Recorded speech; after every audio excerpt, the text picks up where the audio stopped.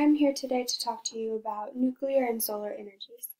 Nuclear energy is created when a uranium atom is split using a process that is known as fission and is done in a reactor. The energy from this fission produces heat that is used in a facility that can produce steam, causing turbines to spin and generate electricity. Nuclear energy began to become developed in the years of 1895 to 1945. The last 6 of those years was mostly focused on the construction of the atomic bomb. After 1945, nuclear energy was then utilized to find ways to make electricity and for naval propulsion. In 1956, the focus then turned to the creation of a reliable nuclear power plant. Nuclear energy is a good source of energy because there are no carbon dioxide, sulfur dioxide, or nitrogen oxide emissions while in the process of creating electricity in the nuclear energy facilities. This means that there is zero greenhouse emissions or greenhouse gases. Nuclear energy is one of the only clean air energy sources that can be produced at any time of the day. A pencil eraser, which is about this size, is the size of a single uranium fuel pellet. The single fuel pellet can produce the same as 1,780 pounds of coal.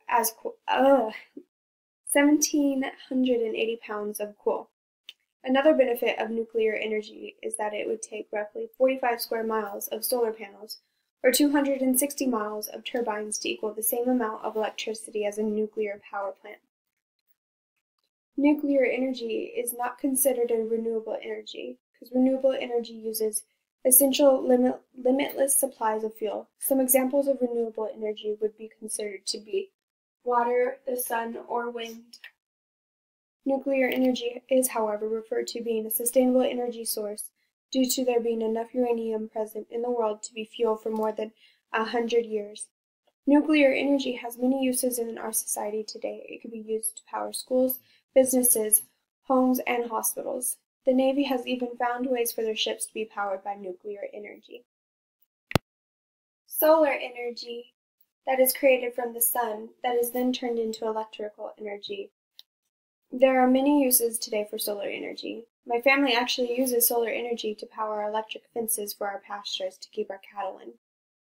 This energy source is used to generate electricity, heating water in commercial, industrial, and domestic uses, and can be utilized to provide light. Solar energy is considered to be a renewable source of energy because of our endless supply from the sun, and is thought to be the cleanest. This energy is a flexible technology that can be built in, on, or near a site, and can store energy to use later when the sun sets. There are several ways that this energy is created. Photovoltaics, or solar electric, is a process that uses semiconductors that naturally generates electricity. They free the electrons in solar energy and travel through an electrical circuit. These devices can be used to power small electronics like calculators, the solar device, road signs, homes, or even commercial businesses. There is also solar heating and cooling, which is a technology that collects solar thermal energy and uses the heat to provide hot water, pool heating, space heating, and cooling to anywhere from residential all the way to industrial. There are 2 types of solar systems, active or passive. Active solar systems are a mechanical or electrical device that can convert the solar heat to another form of usable energy. Passive solar systems are buildings that have been designated to collect, store, and then distribute the energy from sunlight without the use of moving parts or electronics.